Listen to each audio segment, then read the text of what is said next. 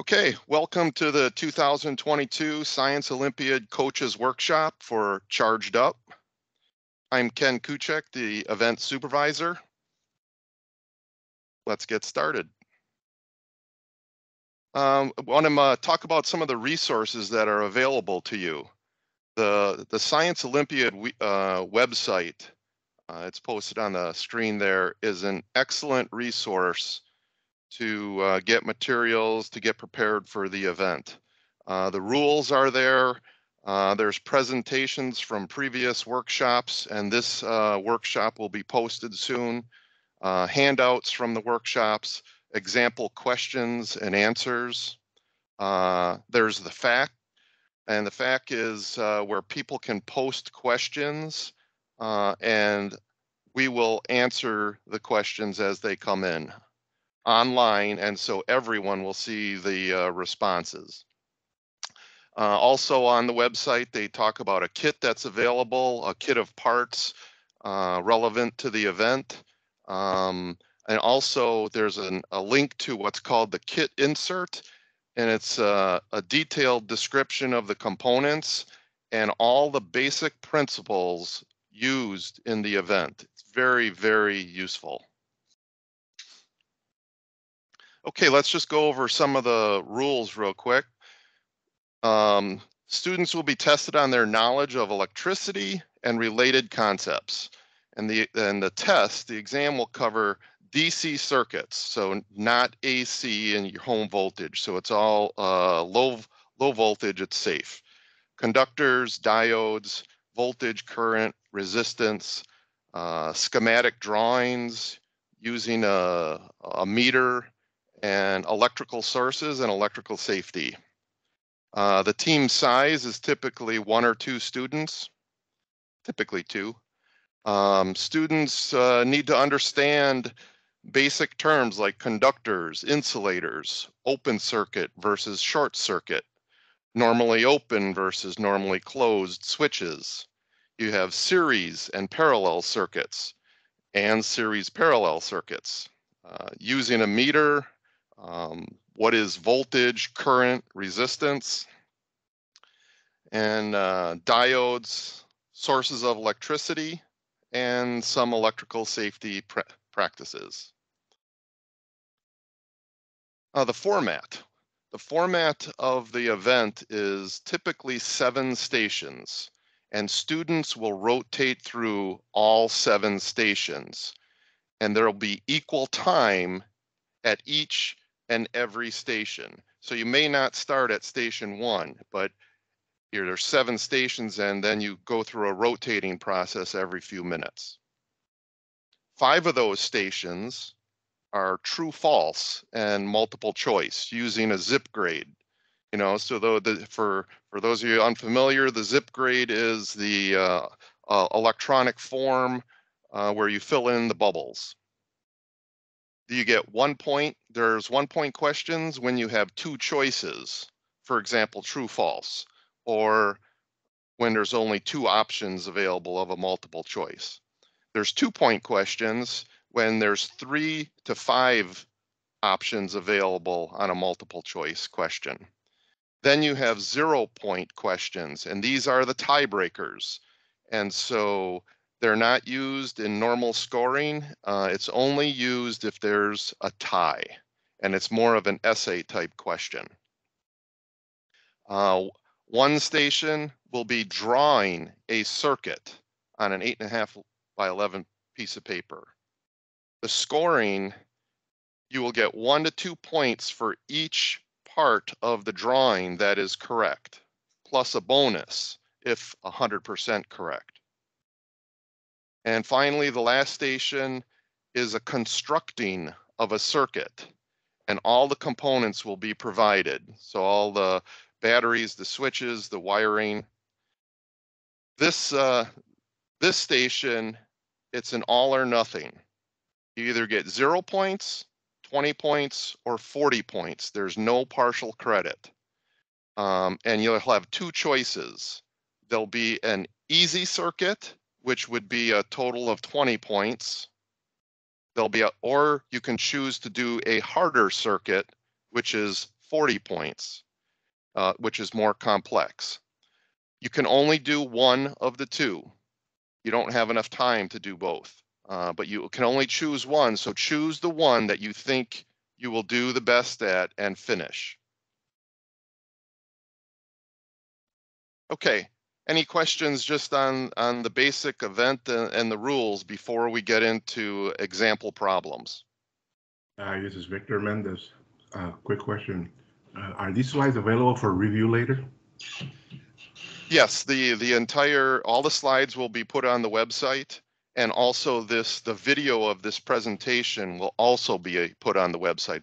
So both of them will be there. Thank you. Hi, I have a question. Yes. For the stations you were just going over, with a group of 2 in a team, are the kids working on this together or are they doing this individually? Good question. Yes, they are always working together at each station, and they move together station to station.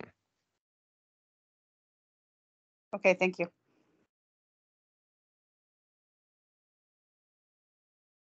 Okay, we'll move on. Can ask more questions later as they come. Okay, the first thing we're going to go over is schematic symbols. And these are the symbols that are used to represent different components. So for example, you have a battery, and a battery symbol has a long line and a short line for describing the battery, and then you must show the polarity. The long line must have a little plus symbol, and the short line must have a little minus symbol. This is very important. It will not be graded correct if you're missing the polarity, because it's very difficult to distinguish between long and short lines when someone draws them. So you must show the polarity. Diodes. Diodes, again, you must show the polarity. Here you have a triangle with a line in front of it, and the back side of the triangle is the plus. Where the line is, that's the minus. LEDs. LEDs are a type of diode, and same thing. You must show the polarity, and the two arrows that you see coming out of the LED is actually representing the light. An LED is a diode that produces light. Next, switches. A normally open switch, and then next is a normally closed switch. So a normally open switch is your typical light switch on your wall. It's open until you close it. And so that's why that arrow is showing that when you flip the switch is going down and going to make connection. Where the normally closed switch is the opposite. It's normally closed, and when you flip the switch, you open the switch by the way the arrow is shown. Next, we have a single pole, single throw switch, and you can see the symbol for that. That's the most common type of switch used. Next, you have a single pole, double throw switch. And so here, the switch can be connected in two different positions. And these switches are commonly used in your home when you have two switches controlling the same light. Next is the symbol for a light bulb. It's a circle with kind of a loop in the middle. And the two connections would be on the left and right side. Okay, next are some sample problems that you may see, these types of problems. And here you got to look at the words very carefully. So select A if all of the bulbs in the circuit drawn will light as shown. So key is all the bulbs as shown. So if there's a switch It's the position of the switch as it's shown, not if you turn the switch on or off, but as the switch is shown. And then select B if one or more bulbs will not light.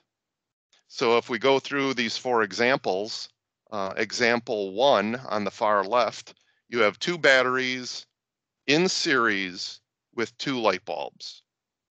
In this example, both bulbs will light as shown.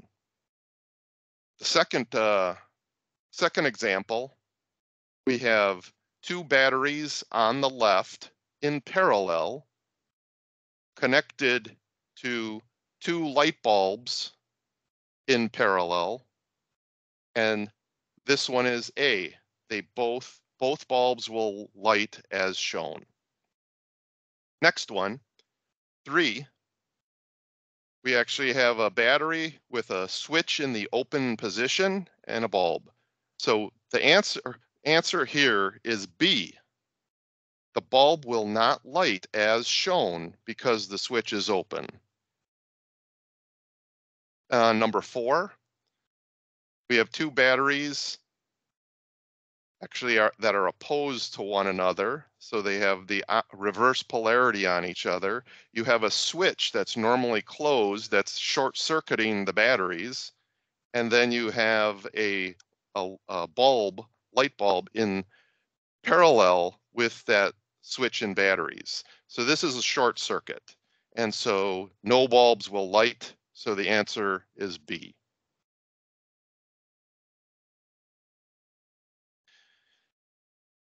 Next, some circuit examples. Let's go to number 5. Which bulbs will light when switch X is closed in circuit 1, which is the top? So in circuit 1, when switch X is closed, light bulb A will light and light bulb B will not be on. So the correct answer is A. Next one, problem 6. Switch S1 controls which lights in circuit 2? That's the lower circuit. So switch S1 controls light 1, 2, and 3. So the correct answer is D, all the lights. Question number 7. What type of circuit is shown in circuit 2? We have 2 batteries in series with a normally closed switch with 3 light bulbs that are in series. So this is called a series circuit. For this, answer A is correct.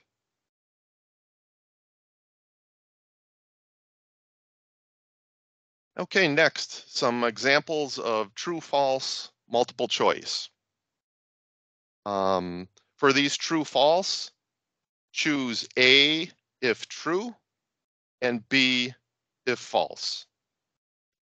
It is never safe to touch a downed power line. This is true. Number 9, amps are the unit used to measure the amount of electrical current. This is a definition, and that's true. Amps are for current, volts are for voltage. Number 10, a short wire has higher resistance than a long wire. This is false. The longer the wire, the higher the resistance. Okay, the next section is on meters and using an electrical meter. So number 11, to measure voltage in a standard household electrical socket, an electrician would use what setting on his meter? And our options are voltage AC, amperage DC, bat, ohms, and voltage DC. So a good way to do some of these multiple choice questions is rule out the ones that you know are incorrect and then choose from the ones that are left. So if we start at the bottom, voltage DC, that is not correct because a household uses AC electricity. So E is not correct. Next one is ohms. Well, ohms is not used to measure voltage. We know that one's not correct. The next one up, bat or battery is used to measure battery voltage. We know that's not correct because household electricity is not batteries. Next one up is amps DC. Again, this home uses AC power, not DC, so we know B is incorrect. And finally, A is volts AC, and that is the correct answer. Okay, next question, 12.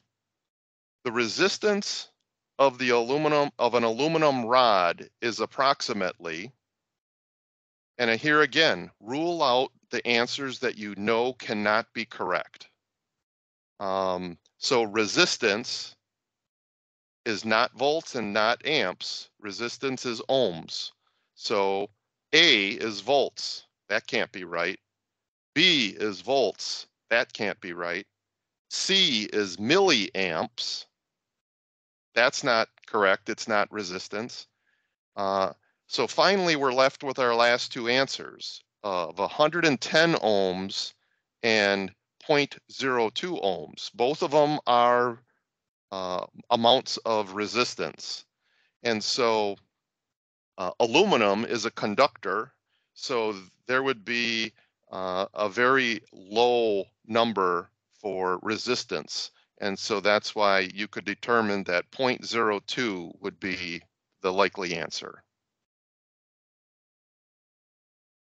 I have a question in regards to that question, Ken. Yes. For that aluminum rod, you're expecting the students to know that a very low number in ohms indicates a conductor. Rather, they won't be allowed to experimentally determine that that's the answer. Is that true? That's correct. This particular, where this question is a station that is not a hands-on station, so it's just answering questions. So yes, you need to know the principles of resistance and that aluminum is a conductor and that conductors have low resistance. In other stations, you will be using a meter to determine whether an object is conductive or not, and we'll get to that. And here it is. The next group of questions is a station that's where you make a circuit tester, and then you actually can measure conductivity. So a circuit tester, you could either use an electrical meter on the correct setting, or you can build your own real quick. You can use a battery with a number of wires and connect a light to it, and then use the yellow and black leads to touch different objects to see whether the light turns on. If the light turns on, they are a conductor. If the light does not turn on, then they're considered an insulator. So on the left is the left picture shows just the setup that you're going to use. And on the right, you're actually touching the black and the yellow leads together. You see the light turn on, and that's how you can use this circuit tester to determine whether an object is a conductor or an insulator. And so here, question 13, an aluminum rod is what? A conductor, B, an insulator, or C, both.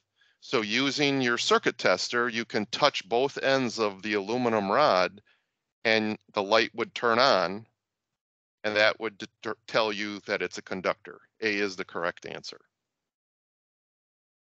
The next question, 14. You will see these type cards, not this exact one, but these type cards in the event. And so the top of the card looks like the picture on the left. The back of the card looks like the center picture. And what's inside actually looks like the picture on the right. So some of the metal posts are connected together with wires. And so part of the test is for a student to use a circuit tester, either one that they build or an electrical meter, to determine which numbers are connected to which letters. So you just go through. For example, you would take your circuit tester and touch it on 14 and then go A, B, C, D, E and see which one is it connected to. When does your light turn on? And then keep going down the list. Touch 15 and then go A, B, C, D, E. And you could determine exactly which ones are connected. And so the question in this example is, button 14 is connected to which letter button? And in this example, it's C. Question. Yes. You could go back one slide. That one is the test possibly having something like that where these pictures show up and have them figure it out by visual inspection of the drawing? No, the students will never see the picture that is shown on the right. That is Okay. actually inside the two cardboard pieces. That's just shown here to show you if you want to make these on your own, you can make Okay. these to do testing. But the students will only see the top of the card on the left and the back of the card in the middle. That's what I thought it would be. I was so confused seeing it presented this way, whether they were going to see like this on the test. But, Okay. thanks for clarifying. Yes, thank you. Okay, the next section is actually using a commercial electric meter. They're commonly called a multimeter or a VOM meter, volt ohm meter. And so our first question is, which setting is used to measure the voltage of a battery? And so the students need to, again, use process of elimination, get rid of the ones that you know are not true, and then choose the correct answer. So to measure voltage of a battery, we know that a battery is a DC electricity. So we're looking for voltage DC. So A is not correct because that's voltage AC. B is not correct. That's amps DC.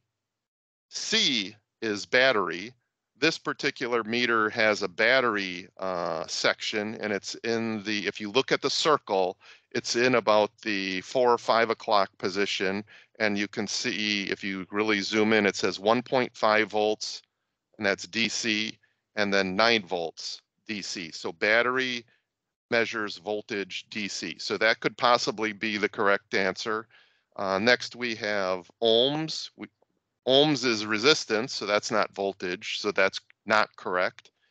And finally, we have amps AC. Again, that's not correct. So our correct answer is C, bat.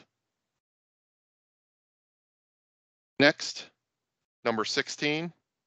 The voltage of one battery is approximately, again, they can use a meter to determine this, but the batteries are all 1.5 volts. And they can measure that with the battery function on the meter. And again, if you look at the other answers, all the other answers cannot be true. So that confirms that your answer is B, 1.5 volts. Next is resistors. So resistors are electrical components that resist electricity and create heat, and they are coated with colors. So there are three stripes. There's three colored stripes on the left side of a resistor, and then you're going to see a blank space, and then you're going to see one more stripe. That's the tolerance. So the first three stripes represent the resistance value of the resistor. So the first, if you look at the chart on the right, the leftmost stripe is the first digit, the middle stripe is the second digit, and the third stripe is what's called the multiplier and how many zeros you're going to put behind it. So let's just do the first question to get into this. The first two bands, blue stands for what number? So if we look at the chart, go down the chart from black, brown, red, all the way down to blue, and you can see that the first two bands in blue is a 6. So the answer is C, 6. An example of the resistance of a resistor is on question 18. We have green, blue, yellow, then a space, and then gray. So in this example, our first stripe is green.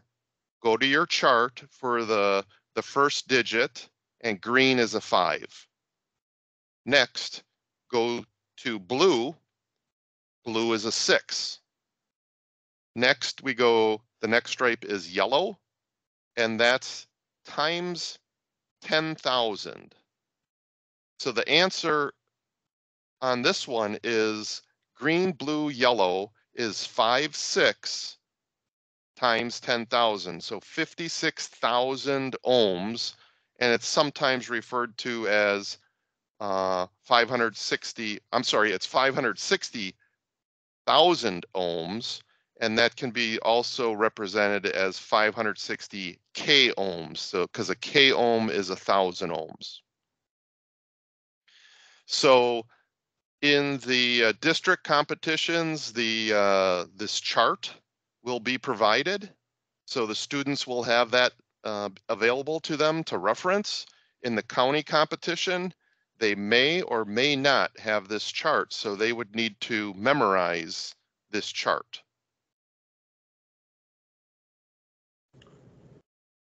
Question about this. Yes. Are the resistors going to be presented in printed form, or are they going to grab a live one? And if they do grab a live one, how do they make sure that they are oriented the right way to decode it? These will be, there are resistors to identify that there's resistors, but these questions will be actually on paper. So it's the way you see it here. So it would be a example of a resistor with the color codes. And so they don't have to look at a tiny resistor during this portion of the competition. So it'll be a paper question. Thank you.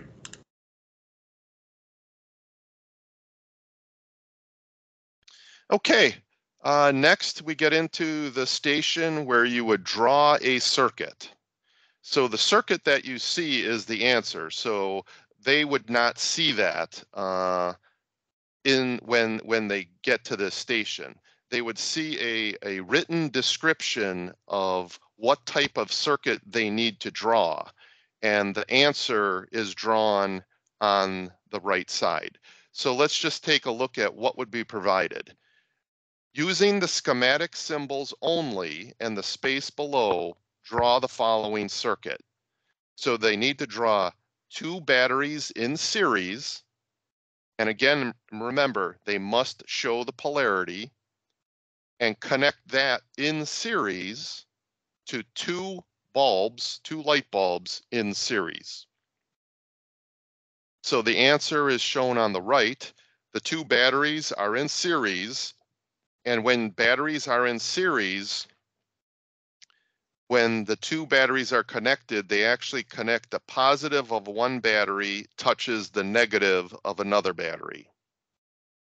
And so then a series circuit is basically a circle.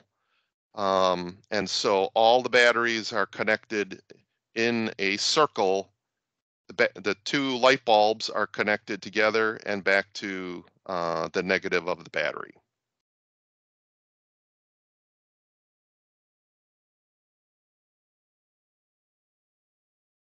The next station is constructing a circuit. Let me go back. This to draw the circuit. This example shows a series circuit. It may not necessarily be a series circuit. It may be a parallel circuit. It could include switches.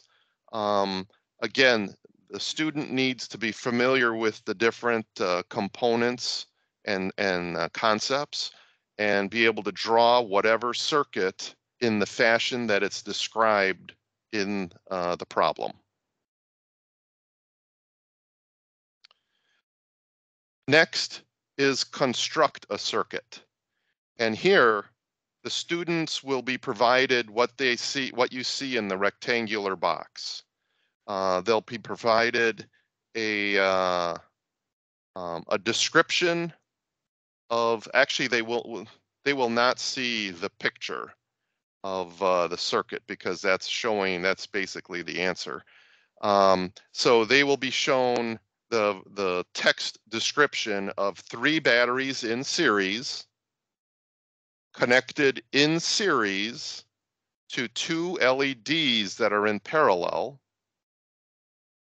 And there is one single pole, single throw switch that controls both LEDs.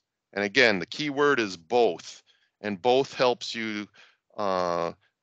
tell you that the switch is controlling both of the LEDs that are in parallel. And so all the components will be provided. There'll be batteries, there'll be wires, there'll be switches, there'll be bulbs, there'll be LEDs, and students will have the time to work together to build the circuit. When they're finished, have them raise their hand, and so I can examine it and test it. You will not get credit unless I see it. So, and you only get one chance. You can't go back and make changes or corrections after I look at it and evaluate it. So be sure to double check your work before you raise your hand. And there is no partial credit. It's all or nothing. So if you chose the easy circuit, and again, your students need to be realistic with their abilities and choose the easy circuit if you know you can complete the easy circuit and you're unsure of whether you can complete the hard circuit. But if your students are more capable and advanced and they're very familiar with these principles and the advanced principles, have them do the hard circuit, and there it's 40 points. So the scoring on this one is either 20 points for the easy circuit, 40 points for the harder circuit, or 0 if you do not get either of them correct. But you can only do one of the circuits. So as you approach the station, they need to look at both and decide which one they are most confident with in getting it correct. Will they be reminded to raise their hands when they're done? I can imagine the chaos of that room. Yes, I mean, we say raise your hands. The reality is I will be standing right there. So and watching as they build these circuits. So, but I need some acknowledgement that they're complete and they're ready for me to look at it, because I don't want to look at it and evaluate it before they are ready and have double checked it.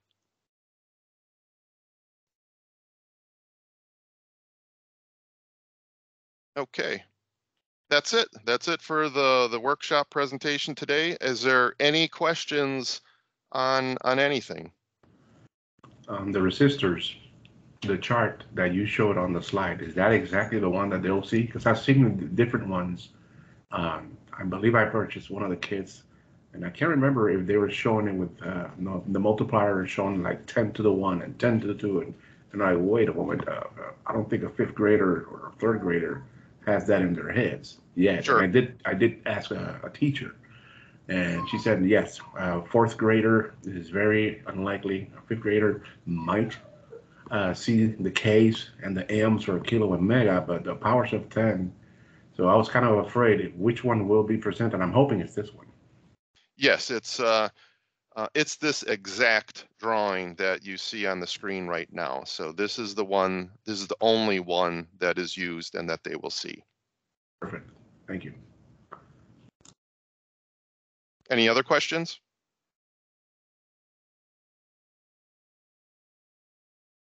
Again, you will have this video and this presentation, both will be posted on the website. So you will have the opportunity to go back and review it again and review it with the students. Also, if you have questions, check the website. The FAQ on the website has actually questions that have been asked in previous years. So go there first. It's possible that your question has already been answered in the FAQ. So check the FAQ. If you still have a question, you can post a question at the FAQ, and then we will get those questions and then we will answer them as quickly as possible. Any other questions before we end? Okay, well, thank you for joining us today, and good luck with the Charged Up event.